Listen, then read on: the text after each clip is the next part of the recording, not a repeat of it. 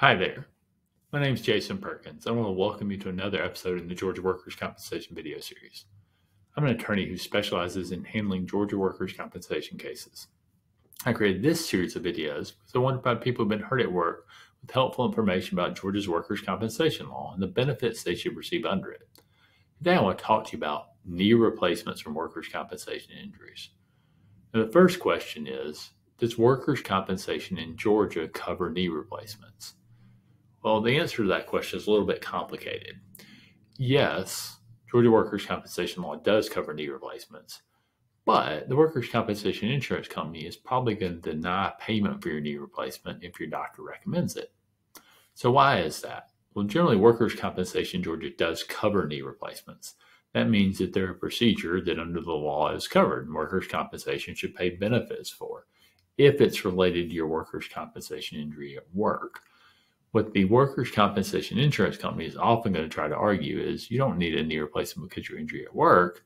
You need a knee replacement because you're getting older. You have arthritis in your knee. You've got some pre-existing condition, and that's the reason you need the knee replacement. And so there's going to be an argument about whether the insurance company has to pay for the knee replacement or not. Now, a lot of times, your workers' compensation knee replacement may be related to both a pre-existing condition in your knee and the injury you suffered at work. In other words, you may have already had some arthritis or some sort of pre-existing condition in your knee, and you had injury at work that led to you needing the knee replacement. So what happens in this situation? Well, if your knee replacement is due to both the injury at work and the pre-existing condition, then generally it should be covered under Georgia's workers' compensation law. If your injury is due solely to the pre-existing condition, then it's not going to be covered.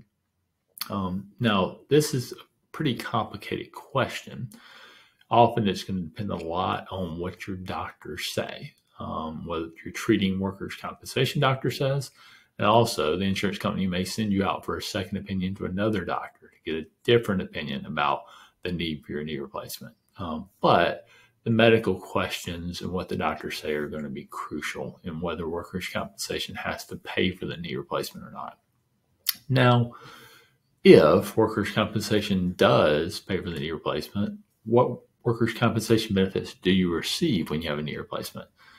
Well, if you have knee replacement surgery, you're probably going to be out of work for some period of time.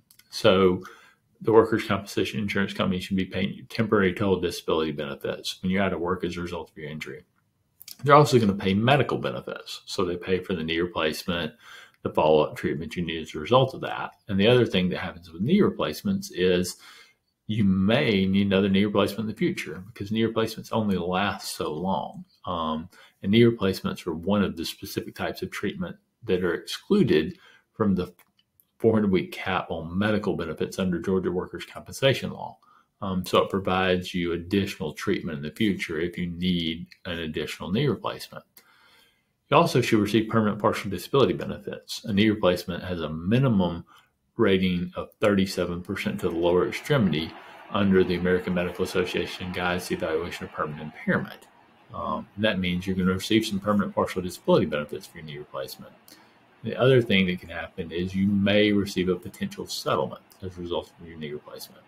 Now, settlement is something that you never have to do, but most workers' compensation cases do settle at some point. And I've discussed settlement in more detail in other episodes of the Georgia Workers' Compensation video series, so please be sure and check those out.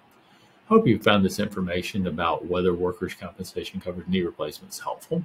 If you have, please let me know that. The best way you can do that is by liking this video or giving it a thumbs up. If you've got more questions about Georgia workers' compensation law, please set up a free consultation with me to get answers to those questions. There's two easy ways you can set that consultation up. First is by calling the phone number at the bottom of the screen, and the other is by reaching out to me through our website, which is www.perkinslawtalk.com. Click on it and submit the free consultation request form, and a member of our team will contact you to get that consultation scheduled. I'd like to thank you again for watching this video today. I want to wish you the best of luck as you recover from your injuries.